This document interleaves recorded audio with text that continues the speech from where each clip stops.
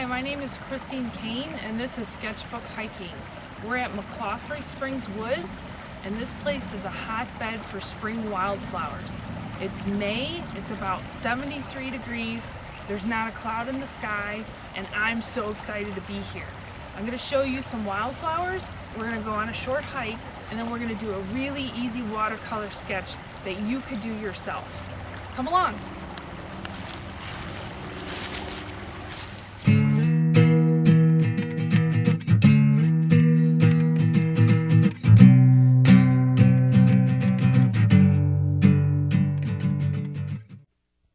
McClaughrey Springs Woods is a 250-acre forest preserve 35 minutes southwest of downtown Chicago, Illinois. It is part of the Palos and Sag Valley Trail System, which has 40 miles of connected trails. This area has a unique topography. Glaciers carved deep ravines and created huge hills when they advanced and retreated many years ago. Mill Creek is the name of the beautiful winding stream which flows through.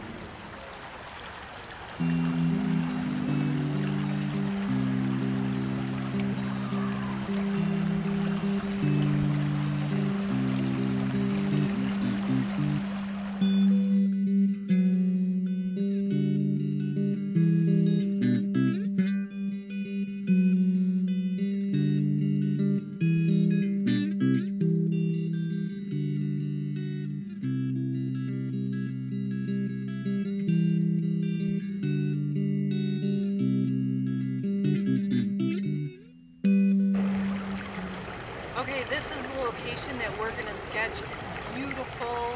You hear the babbling brook here. You see the rocks and a little bit of the bridge we've got. And we're going to do a really quick, easy watercolor sketch. Now, why do I call it a watercolor sketch and not a watercolor painting? Because a sketch is quick, it's fast, it's easy, and it's messy. A watercolor painting, we're not going to frame it. We just want to get some reference points down. We just want to hike on a trail and document what we see.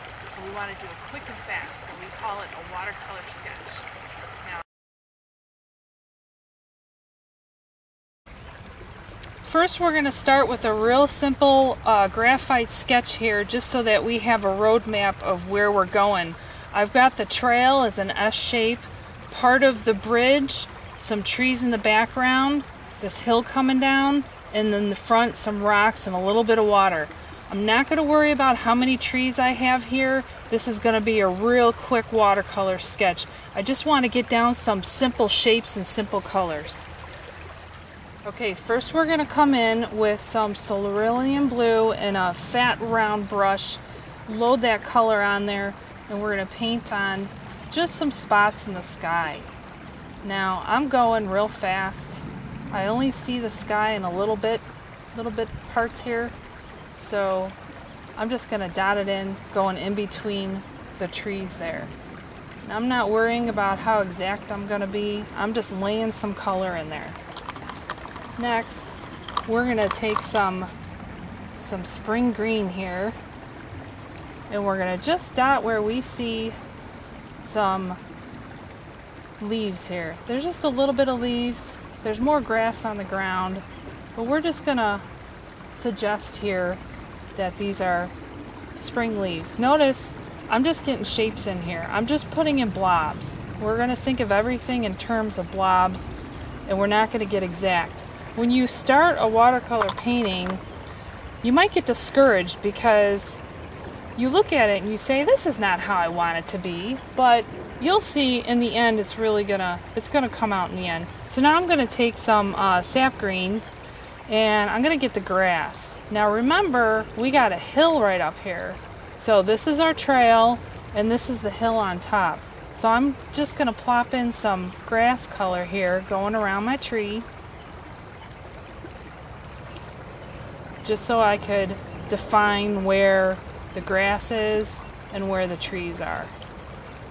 And I'm not worried about what I'm covering up. I'm not going to stress about it. This is all about having fun, coming out here and doing maybe a 25, 30 minute sketch just to get the basic colors down so that you could take a piece of nature home with you. A picture's good. Pictures are good to do, but maybe you just want to have a little interpretation of what you're seeing here out on this beautiful spring day. So now that we got some of this green in here, I'm going to clean my brush. Notice I'm still using this big fat brush. I'm not changing. I'm going to take in some tree color here. I'm just going to do a really light, it's a little bit of cobalt and some sepia, and I'm going to come in and I'm just going to reference where my tree is. Now it's real light looking, it's real pale. You almost don't see it, but that's okay, because watercolors seem tricky, but they're not. You always want to start with your lightest color and go darker. So here I'm just suggesting some trees in the background. Later on, I'll go ahead and I'll make them darker. Now because my background is still wet, these trees over here are kind of going to fade into the background, and that's what I want. I don't know how many trees there are. There are several, maybe 100. I'm not going to count them all, but the viewer gets the idea if you have a lot of sticks going in here, what your trees look like. Now, our trail is white, but there's a lot of gray in it.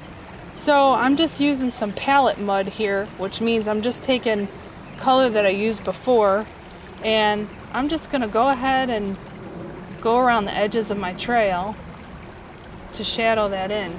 Maybe I'm going to add a little yellow to that, just to give it, maybe some ochre, just to give it a different color, to show that here's a trail and there's some rocks on here. And if that looks too stark to me, if I'm not happy with that, I could take my brush, clean it off, and I could push it around. Push it around.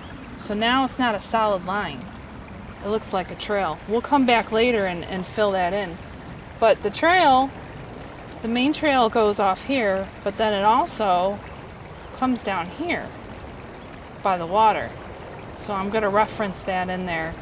Just get that shape in there where people have been walking. They go off trail and they come down here. They want to look at the beautiful water. Maybe they want to hear that trickling sound. Hopefully you can hear it now.